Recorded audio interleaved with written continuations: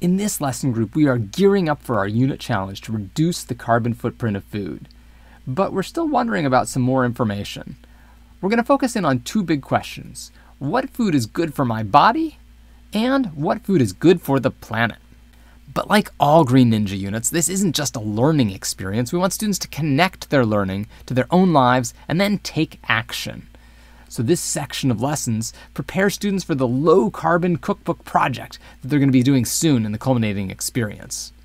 In lesson 3.21, students revisit the phenomenon that people and other animals get their energy from food. And we challenge them to create a succinct 1 to 2 sentence summary explaining how we get our energy from food. But our food isn't pure glucose, so what nutrients does the body need? Students are going to obtain information from internet resources to answer that question. Students are going to analyze their own food choices based on their food journals. We've got the Analyzing Food Choices handout to help guide them through the process. In lesson 3.22, we review our discoveries from yesterday by filling in a concept map about food. Then, students complete part 2 of their Analyzing Food Choices handouts. They can even move on to part 3 if they have time.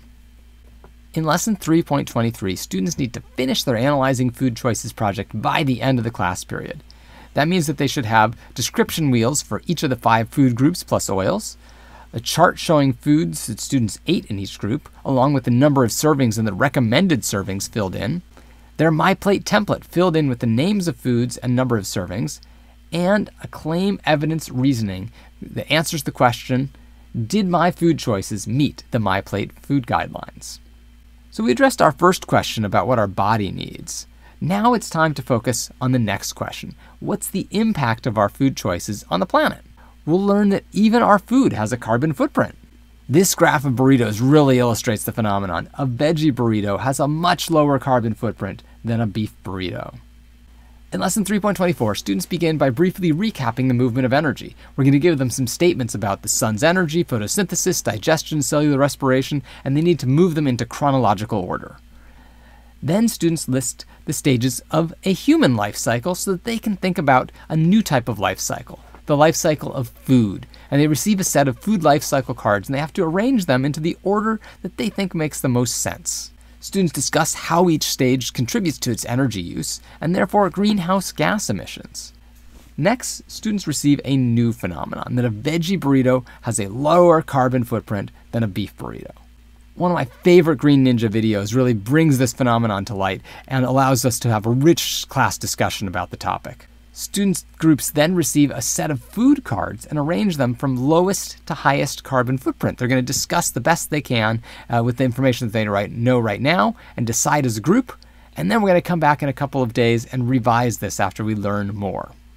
In lesson 3.25, students begin by viewing the stages of the food life cycle that they came up with in the last class period.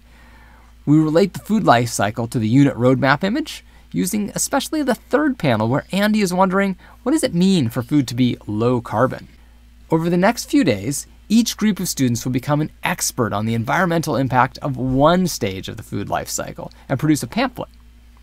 They'll share their pamphlet with other teams so that the class can combine forces to answer the question, which stage of the food life cycle produces the most greenhouse gas emissions?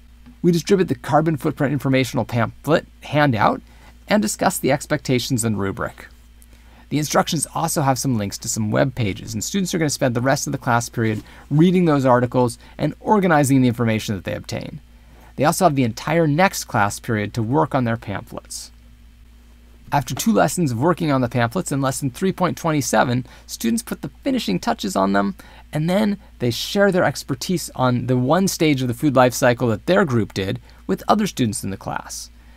They're going to be listening to each other and taking notes to learn from others so that they can get a complete picture of the food life cycle from beginning to end. Finally, students participate in the unit concept checkpoint number 2, which is a formative assessment that provides students with the opportunity to really better understand some of the primary concepts covered in the unit so far.